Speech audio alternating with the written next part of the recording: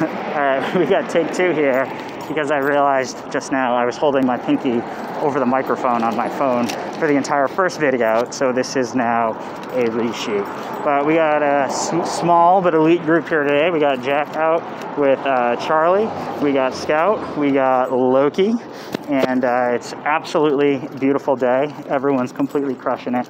I've got Charlie on a bit of a full leash while I record, but actually he's doing pretty good. A little bit of pulling, jumping on the other dogs a little bit, but really smart dog and is picking everything up like really quickly. In the younger dogs, there's kind of always like a battle between programming and instinct, but he's got a pretty good balance already, and you know, gets a little older, the programming will lock in more and more.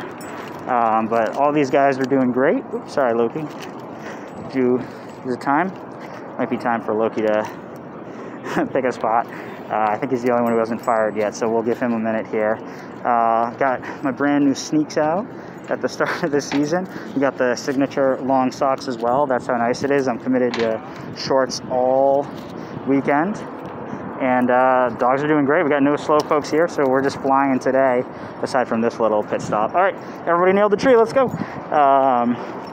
Yeah, we're just going to crush some miles and work on some technique here. And probably do a big old park day tomorrow. So that's the plan. That's the pup date. And it's gorgeous. If you have the opportunity to get outside, I suggest you do.